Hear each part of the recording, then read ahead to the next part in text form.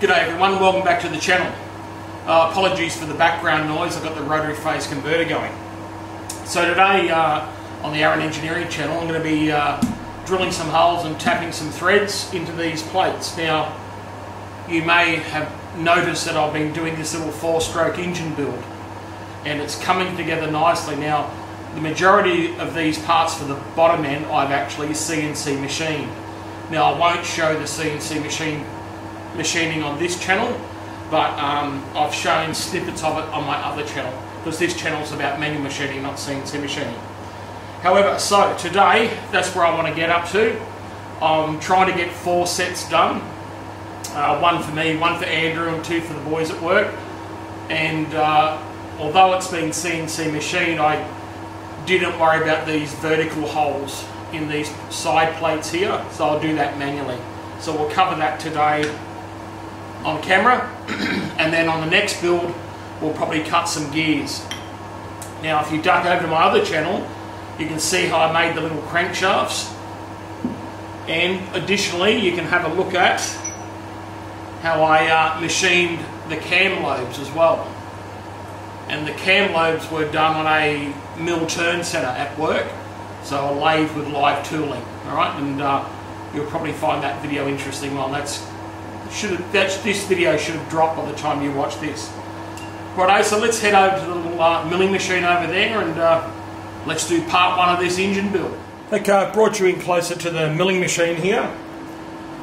I've got my spot drill in here at the moment. Now what I've done off camera with my edge finder, I've clocked off this side, clocked to this side, then half wired it, so I'm in the centre line. So currently I'm on Y0. The point of the edge finder you can see there is on the edge here as well. So today, as luck would have it, whilst I was spot drilling, the camera battery died. So I had to charge my batteries and come back the next day. So we're going to drop in now and do some drilling.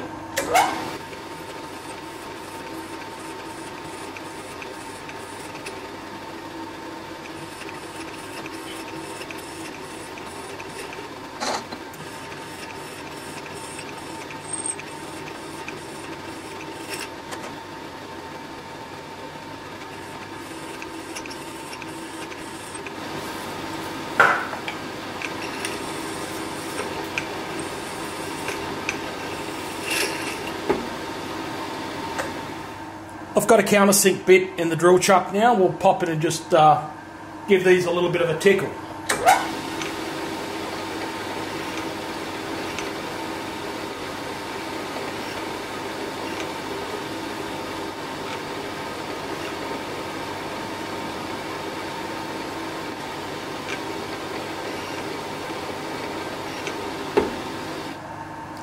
Going to flip it upside down now and drill and tap those top 4 holes.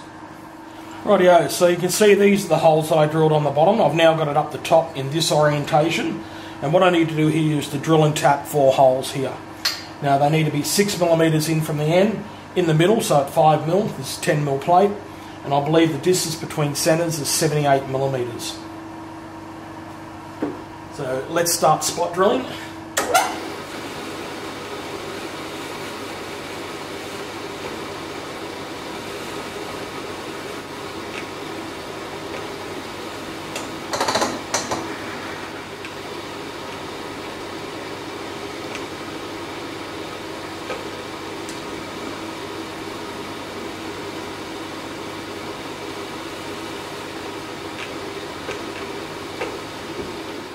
Now when I'm drilling these front 2 holes, you're very close to this bearing surface here, so we'll drill to depth which is 10mm, and we should just have a bit of tip stick out in that bearing surface, but it should be right. So 10mm deep from here, just do a little bit of a pet drilling cycle here.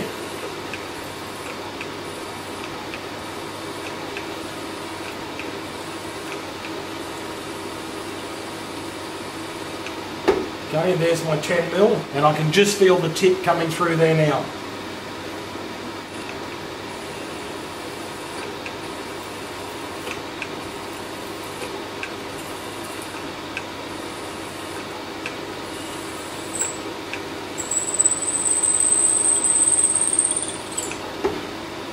And there's my other side.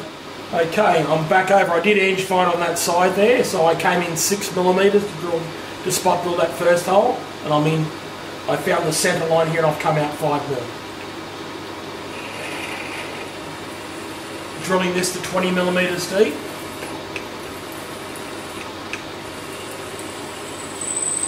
And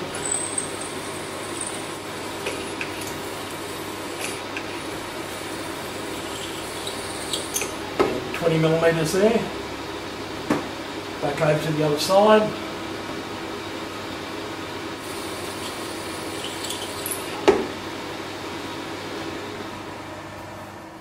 Going to drop in now with a countersink and countersink these holes before I tap them.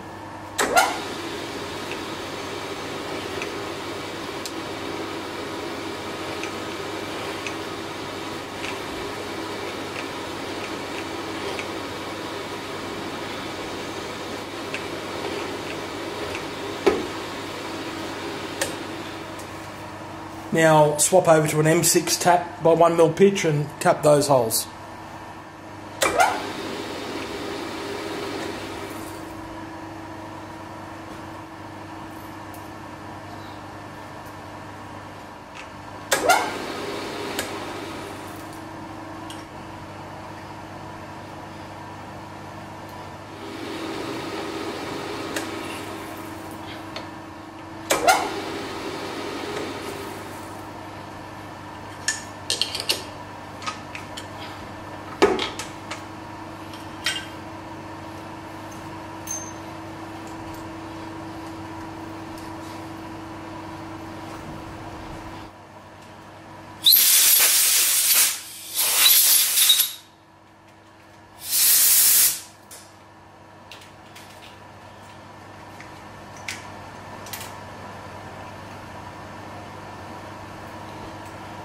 Going to chase that hole up now with a bottoming tap,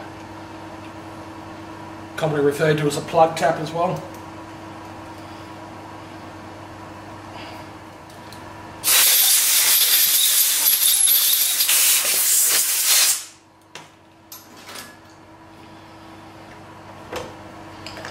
Those two plates are done. I'll drop them with the next set of plates now and do them off camera. Right, I've got you over on my drill press here and I've got the bearing in.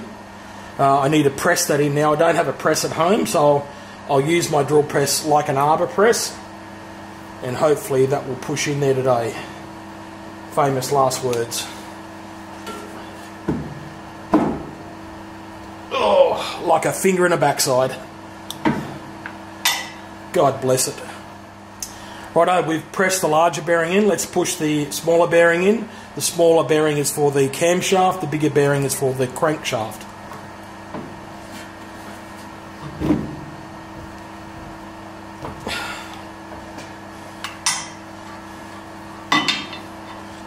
Went in like a finger in a glove.